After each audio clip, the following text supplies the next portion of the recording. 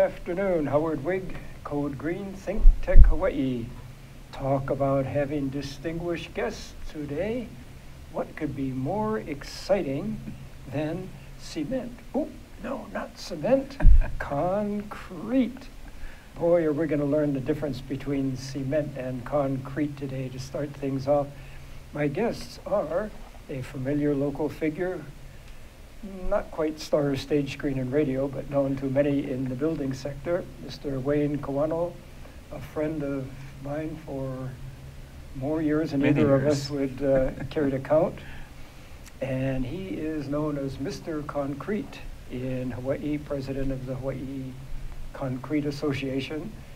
And then from the mainland, Mr. Tien Peng, the government, let's see, what are you?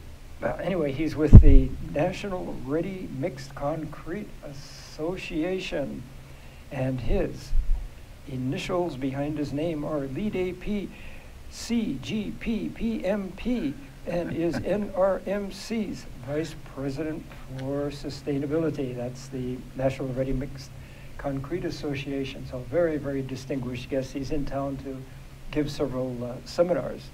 Thanks for having me.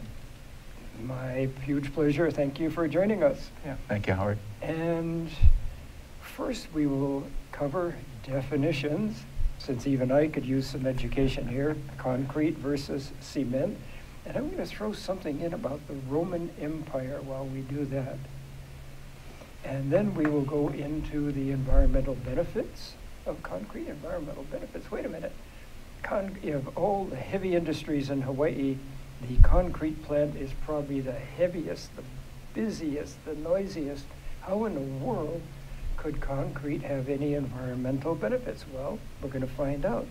And then we will go into individual applications, and my favorite topic, concrete as it applies to building codes, and then I'm going to throw in a Hawaii-specific provision about reflectivity. And that's maybe where, if we have time, where Wayne's going to come in. He's going to explain the difference between the visible light transmittance and its effect on thermal transfer performance between, 380 and 400 nanometers versus the near infrared of 800 to 1200 nanometers, and again, its effect on thermal transfer, but only if we have time for that, Wayne. So, Mr. Peng, why don't you start off by giving us a definition of concrete versus cement, and anytime you're ready to call up the slides, you can certainly do so. Sure. Thanks very much, Howard. If you go up the first slide, you can see concrete, at least the association that I represent, is ready-mixed concrete, and ready-mixed concrete is basically produced at a batching plant where the ingredients are mixed to a specific recipe and delivered onto the job site with a truck-mounted drum that delivers it. You see it on the streets. It's rolling along, making sure the concrete doesn't set before it gets to the job site. And on the next slide, you'll see that concrete is not cement, although many people use the terms interchangeably. Cement is just one ingredient of concrete. The main ingredient, some would say, that adheres or binds all the other ingredients. Cement is sort of like the flour for the cake that binds the sand, the rock, water, all together into a durable, hard substance called concrete. Oh, and, well, let me throw in a historic question. In the city, the ancient Roman city of Tyre, which is in present-day Lebanon, there is still apparently I guess it's a concrete pier built by the Romans 2,000 years ago. So they knew concrete, or maybe it was cement, I don't know. And then when you look at those magnificent aqueducts that the Romans built, those stones were held together with something. Would that be concrete? Well, the stones were held together with mortar, so it could have some cementitious properties. But yes, the Romans from very early on learned how to use concrete with pozzolans. Pozzolans are sort of the binders that is today what we would use Portland cement. They use these pozzolans from the volcanic ash from that they found, and were able to make early concrete. It doesn't have the same performance applications that we do, but certainly it has lasted many, many thousands of years, to which they can still be used today. Some of the Roman roads are still being used today. Fascinating stuff, which may lead us into some of the environmental benefits. We don't think in terms of concrete having environmental benefits, but that's one of the big reasons why you traveled all the way to Hawaii. Yeah, there are a number of benefits, environmental benefits, but from the architecture and design community standpoint, concrete has always been a favored material because of its flexibility, durability, how versatile it is. It can be shaped into any form, and we've had many, many years of understanding the performance of concrete, and so we've also had many years to innovate concrete as a material. So it is now how we would like to use this material. And there are a number of applications you could do, as you mentioned, environmental aspects. One thing that concrete is known for is that it takes a lot of energy to create cement, which is the main ingredient that binds the materials of concrete. And that cement requires energy and releases also carbon dioxide in its production. So if you go into the slides, you'll see that clinker is from the manufacturing process, and with that clinker, they mix other ingredients to create cement. But it takes a lot of energy to heat up the materials to make clinker. I think it's close to 3,000 degrees. Yeah, I don't know the exact numbers, but it takes a lot of energy, which typically cement plants use coal to generate that sort of, the most efficient material to generate that kind of energy. So from a carbon footprint standpoint, it has a high embodied energy, embodied carbon footprint. And so what we have done as an industry, and many in the design community are well aware that they could substitute that cement with an industrial byproduct. And these industrial byproducts can be substituted in there. They're called supplementary cementitious material, such that they will be kept out of the landfills and can be used practically in construction practices. And some of those would be fly ash. That's a byproduct of burning coal. And we do have a coal burning plant out in Campbell Industrial. There's also blast furnace slag, which is what we use a lot in the Pacific Northwest because we don't fire up our coal plants that often. And there's also silica fume, that is literally smoke from the manufacturing process of silica, so the chips that go into our computers. So those are substitutes, and they're not just simply keeping industrial byproducts out of the landfills, but in fact they enhance the performance of concrete, making it stronger, more durable. You know, I think I've seen our local concrete trucks that say something to the effect of enhanced with fly ash, a waste material or something like that. Yes, that's correct. Oh, was that because of you, Wayne? One of our member firms, yes. They do use the fly ash. As you mentioned earlier, it is from one of our coal facilities at Campbell Industrial Park. It's used on a limited basis because of some of the the characteristics of that particular fly ash. So we do supplement with importing fly ash as well.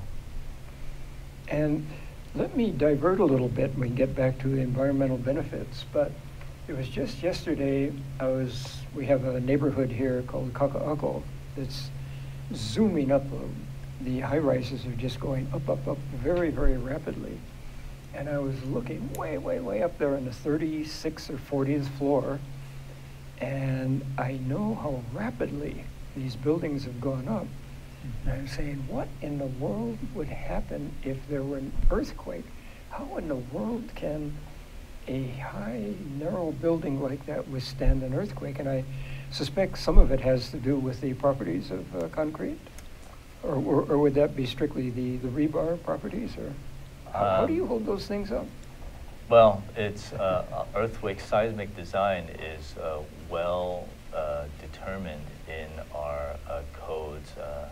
ASCE, that's the American Society of Civil Engineers, has developed an ASCE 7 guiding document that talks about how to design for seismic loads. And it is a combination, as you say, of both, for concrete buildings, a combination of both the steel, which is the rebar, as well as the concrete. Steel for tension, concrete for compression. And so we've done it many times, and there are certainly innovations happening all the time that allows us to build taller and stronger, even in the most seismically prone areas. The prime example probably being Tokyo, where I think buildings go up to 100 stories or something, and they're on some kind of pad that flows with the earthquakes. Yeah, that's called base isolation. So base isolation is to say that allows the ground to move while the building doesn't, or at least slides off on there. But yes, a lot of innovations. I've also seen things with water tanks and rollers and all sorts of innovations in seismic design. And there, right in the middle of it, is concrete. It doesn't crack, doesn't do anything. It just goes with the flow. Just very, very, I was, again, staring at this building and saying, what if we started shaking? So high. But yeah, as you said, innovations are occurring every day here. That's a large part of what gives me pleasure as an energy codes person, is to keep up with this. But back to environmental benefits of concrete. I sort of interrupted us here. The other ingredients, if we want to look at the recycled aspects of the material, we know that concrete is always a local material. You're not going to be transporting concrete very far, or we in Hawaii, we think nothing is local. We import our lettuce, for goodness sakes. We import our lumber. Yes, and so concrete is always, it has to be local, and so one of the things that we can look more towards replacing would be aggregate. If there are available aggregates from recycling concrete, recycled concrete aggregate is, RCA is a way that you can limit the amount of virgin material extracted from the ground.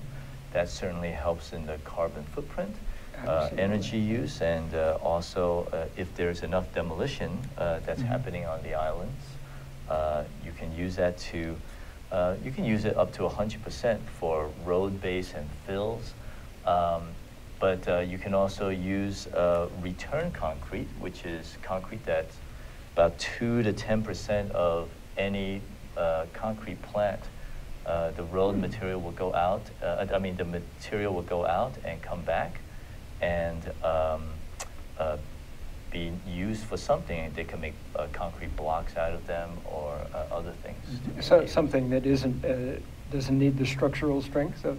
It doesn't require, it can use what's left over from a job site that hasn't used all its concrete. So there are ways to recapture some of that, as well as water that's used in the production of concrete. We like that. We're very water conscious here. Right. So on that cheery note, why don't we take a break and get right back into the localness?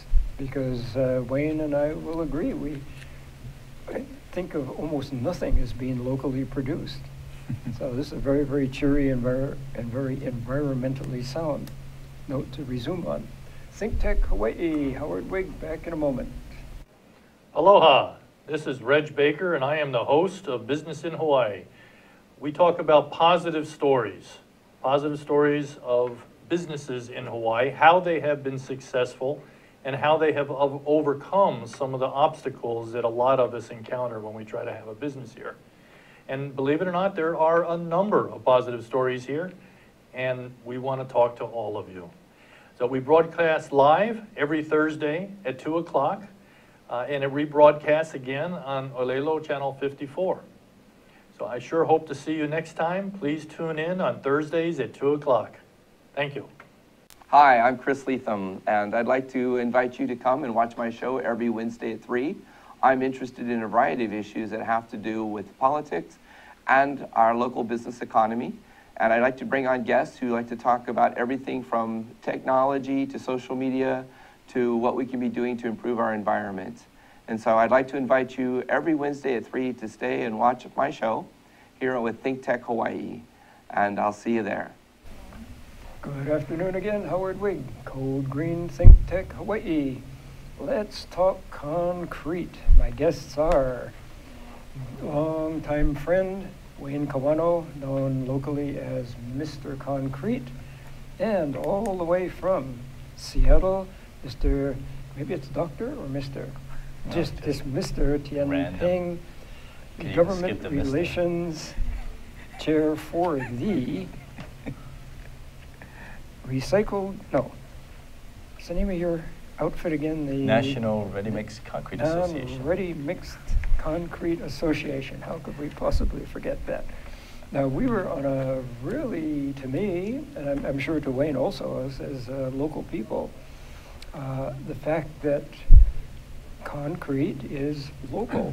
As I was saying, the only local stuff we produce generally is we push agriculture a lot, and we do high-end food growing, and then the restaurants snap it up, and they say locally produced, and these are generally the high-end restaurants. And that's about all we produce, but you're telling us that we produce our own concrete, which from an environmental standpoint means we don't have to ship all that heavy stuff 2,500 miles in. That's correct, Howard. Mm-hmm. We do have 3 ready-mix operations on the island of Oahu, as well as 2 ready-mix companies that manufacture concrete on the Big Island, Maui, and Kauai. On Kauai, And little old Kauai. yes, they have 2 as well. And there is 1 operation on Molokai Really? as well. So these things can be modularized then to go down as far as you want, because Molokai has only 7,000 people on it. Right. Yeah.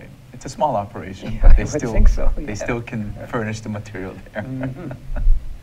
And the material, how does it magically appear here? Yes, most of the major ready-mix operations do have a quarry operation where they do mine the aggregates.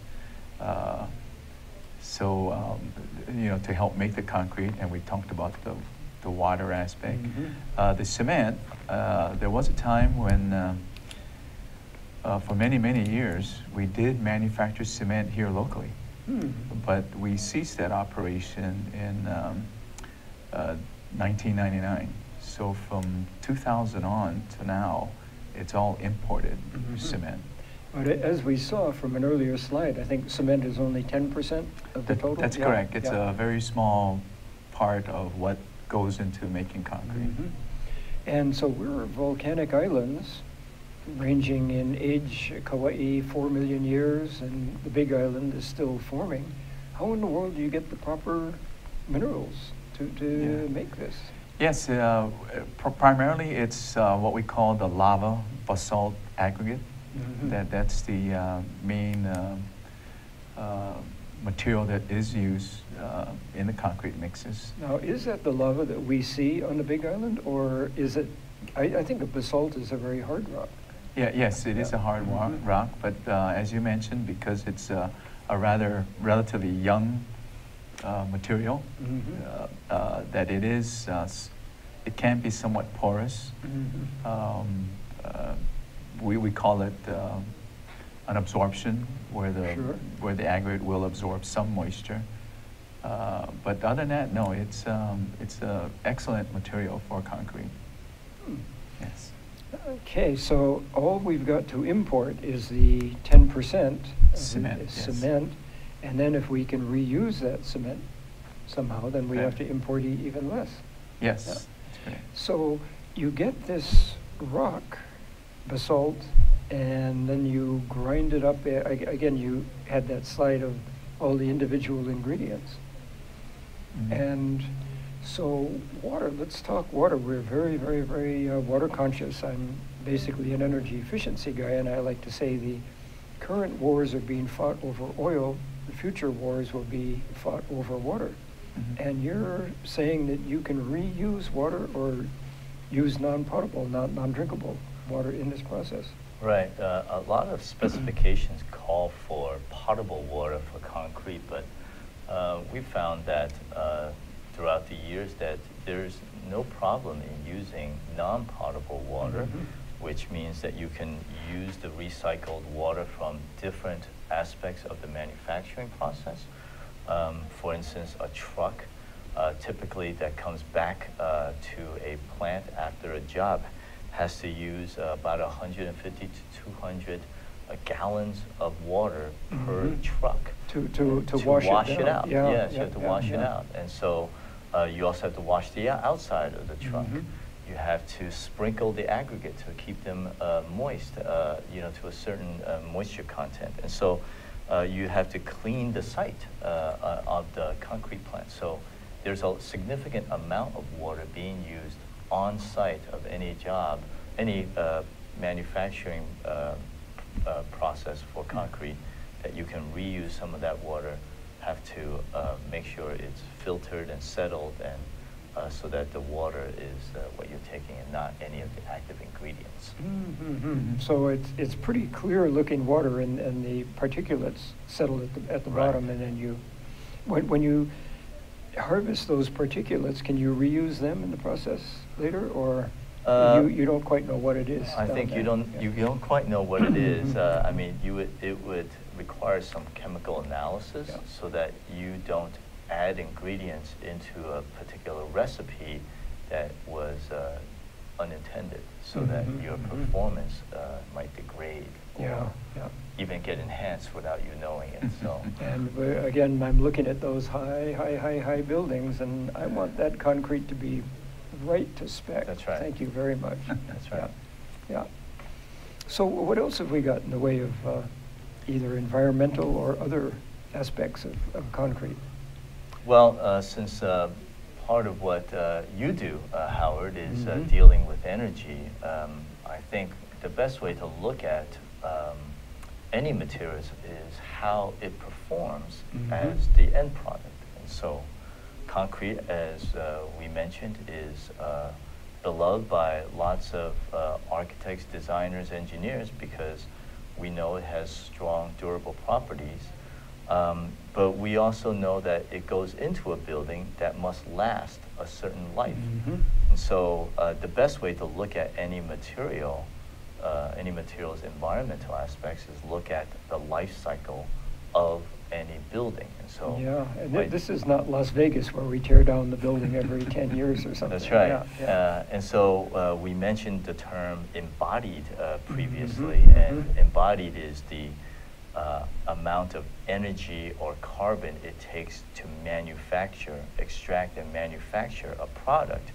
But the operation and use phase, if you go to slide 10 of a life cycle, you'll see that in fact the use phase is the longest phase, or the highest environmental impact of any production process, from the production to the building to the demolition of a building. The use phase is where the environmental impacts will really truly make a difference. And so concrete, we know, is a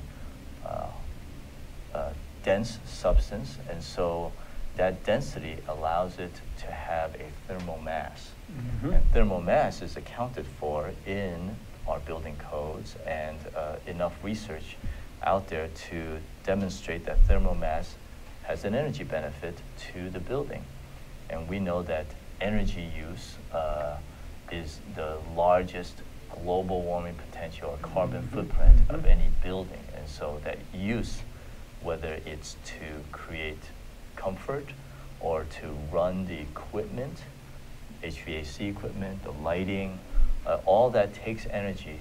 And if the building is to last 60 years, 70 years, we want that to be as efficient as possible.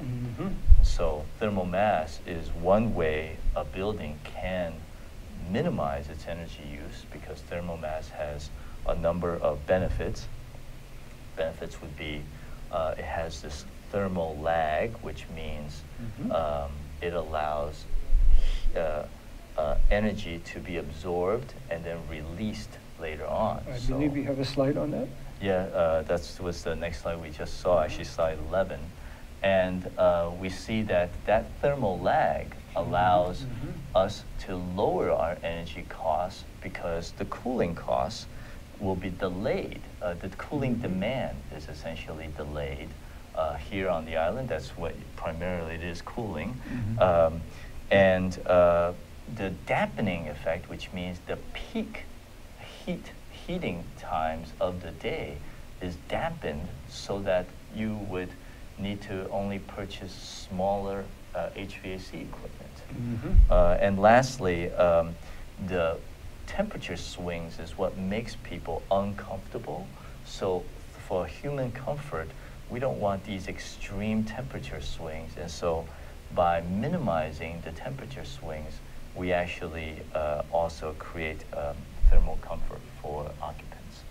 So a lot of benefits to having thermal mass, and we certainly know from a lot of research that the carbon footprint of the total life cycle of a building is actually minimized by using a material with high thermal mass such as concrete. Absolutely. And in terms of life, you described how energy intense the initial process is. Right.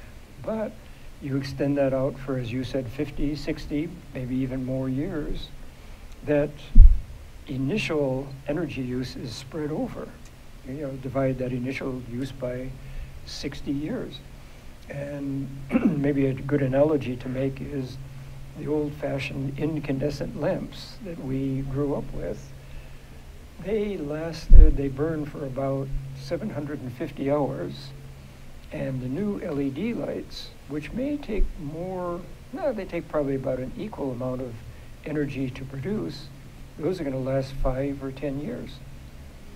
So you're spreading that initial cost out over many, many, many years. Right. I think we think about, in construction, there's a tendency to think about initial cost. But always there ever, I can testify to that. Right. And so if we get more of the design community and the development community to understand life cycle costs, they will benefit not only financially, but also environmentally. Absolutely. As well. I spend a good deal of my professional career promoting exactly that, right, as the energy codes guy. Yeah, we have I have a slide on slide 14. It shows research of exactly what we're talking about, which is MIT's Concrete Sustainability Hub did a life cycle analysis on residential, single-family, multifamily, and this commercial building, comparing it concrete to steel, concrete to wood, and they're all essentially the same results, which is you see in the green bar at the bottom, that's the embodied global warming potential. That is the carbon footprint of the building. And you can see it's only about 10% of the overall carbon footprint of the building throughout its life. And even though concrete generally has a high embodied energy because of that initial process, at the end result, after 60, 70 years, and this study was done for 60 years, we see that it actually pays off because the thermal mass benefited the building's energy efficiency. Now, the red portion of the bar is the energy used by the building? That's right, Yep. operations phase. Yeah. So that would be the lighting, air conditioning, heating, and That's so right. forth. Yeah. Yeah, very, very impressive there. Yeah. Okay, and on that cheery note, let's take break number 2. Howard Wiig, Code Green, back in a moment. Hi, my name is Cindy Matsuki, and I host High Growth with HTDC, where we talk about all things tech, innovation, entrepreneurship, and manufacturing, because there are tons of things that are happening in Hawaii in those fields, and we like to share them with you because more people should know about them. This show broadcasts live every other Tuesday at 3 o'clock on ThinkTech Hawaii, and tune in, and we'll see you then. Thank you. Okay, I'm Jay Fidel, that's Ray Starling. We co-host a show called Hawaii, the State of Clean Energy, every Wednesday, 4 to 5 p.m. It's really interesting. You know, Ray has a way of unzipping these guys. He asks them these questions and all this stuff tumbles out, and we find out stuff we would never know about without Ray's questions. Thank you, Ray. You're welcome, Jay. I'm very pleased to be your Ed McMahon every Wednesday at 4 o'clock here on the internet. So you can join us and see what's happening in the energy world, and there is a lot going on. So join us every Wednesday at 4 o'clock. Yeah, come around, be energized, right here on ThinkTech. Aloha. Good afternoon again. Howard Wiig, Code Green. My distinguished guests, Wayne Kawano, Mr. Concrete of Hawaii, and not doctor, he talks like a doctor, but Mr. Tien Peng, of the Ready Mix Concrete Association, traveled all the way down from the mainland just to talk concrete. Now, we've only got a few minutes left. What more do we need to cover here now? Well, we were talking about some of the environmental benefits of concrete used in our building structures, and life cycle costing. And life cycle costing, life cycle analysis. One thing we have seen is that the building codes are tightening up and becoming energy codes as well, tightening up, becoming more and more stringent and asking buildings to do more and more. That is, be more efficient. Well, one thing we have considered for a long while is how the exterior environment forces the energy use in a building. So if we can reduce the amount of heating from the outside, we might be able to reduce the amount of energy used to cool the inside occupants. Yep. And so urban heat island effect is something we've seen in major cities, including Honolulu, where we see that it, in fact, will increase the temperature of an urban environment between 5 to 9% compared to the countryside. So because of that, if we can lower the urban heat island temperatures for every 1 degree Fahrenheit, the research has shown that we can reduce 1.5% of our cooling loads. Absolutely. So, I work with Lawrence Berkeley Laboratory. That's right. on Lawrence exactly Berkeley that. is the leader for that study, and lots of work on that have proven that.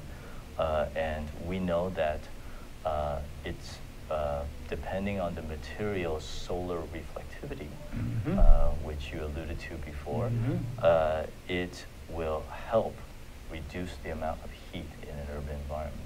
Absolutely, and let me take off on a little tangent since you're talking very near and very dear to my heart.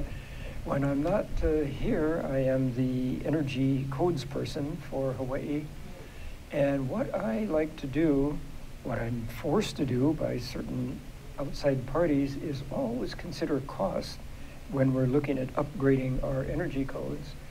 And the current code that's just about to come down the pike requires for mass buildings, concrete walls, are 3, I believe it is, exterior insulation. That means you would have to put about that much what's called foam board on the exterior of the building.